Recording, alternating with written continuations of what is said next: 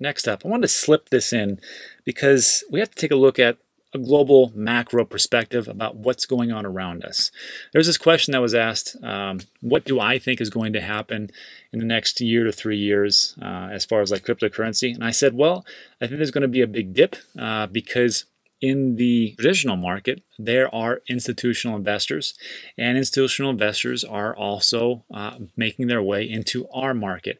And the problem with the traditional world is that there's things like this going on where people are going bankrupt, people are seeking federal bailouts, there are printing of money, and I think there's a bubble that's about to pop.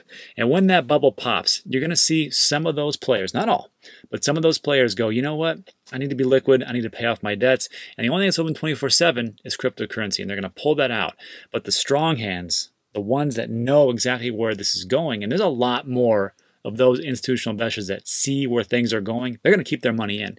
So we're going to see a little bit of a dip, and it's going to take off like a rocket because they're going to say, you know what, we can't trust this fiat, this Federal Reserve, this US dollar. I think we should go into something that has a quantitative hardening, not a quantitative easing, and that is cryptocurrencies and digital assets. So this is what I see just looking at the big picture. So struggling hotel owners, some with Trump ties, seek federal bailout. I don't care about the Trump ties. What I really care about is that there are multi-billion-dollar hotel chains that are going to default in their loans, and that's going to have a ripple effect. So Thomas J. Barrick Jr., billionaire investor, has struggled to keep up with payment of almost $2 billion in Wall Street debt. He used to buy a collection of more than 160 hotels. Monty Bennett is in a similar tough spot after he recently halted payments owed on the $2.6 billion worth of Wall Street debt used to acquire his own hotel collection. And there's a term called imminent monetary default is a term a Wall Street research firm used this summer to describe more than $300 million in debt on a luxury hotel in Austin controlled by Doug Manchester. So of course, this is all related to COVID-19.